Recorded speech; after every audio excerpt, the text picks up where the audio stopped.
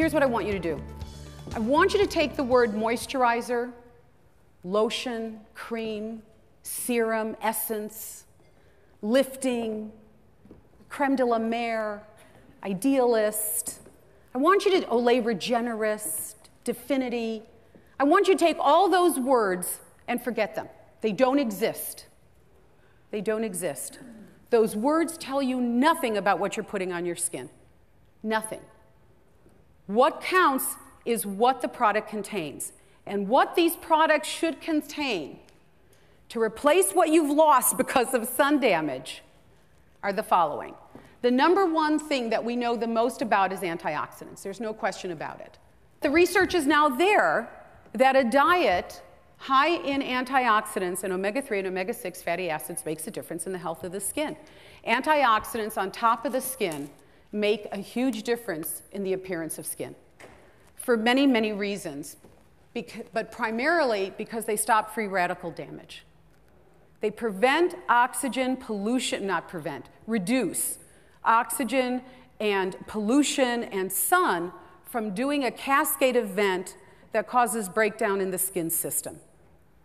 So antioxidants are wonderful. They're wonderful in products, and there's hundreds of them. Some of them with names you recognize, right? All these nice little plant extracts. But there's also dozens with names you don't recognize. Here's what I want you to stop doing. Separate from forgetting those names of products, I want you to let go of the search for one great ingredient.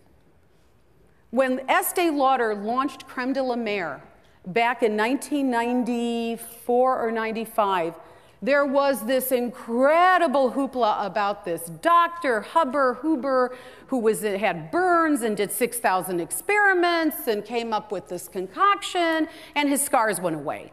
And this product, it was the most expensive launch of a skincare product at the time, which is probably why it got so much press at the time, and worldwide everybody wanted it. All it was algae, mineral oil, and thickeners. Pretty much that was the formulation. So you were supposed to believe this algae was the best ingredient ever made for getting, $500, how could it not be? My first question is, if this is the best ingredient for skin, and Creme de la Mer is an Estee Lauder corporation, how come Clinique and Prescriptives and Estee Lauder and today Aveda and Bobbi Brown and whoever else they own aren't using algae in their products? If there's a best, then use the best. What it turns out is that you can stop chasing those stories because there isn't a best. There are lots and lots of great. Think about it like your diet. If you just ate broccoli, you would die.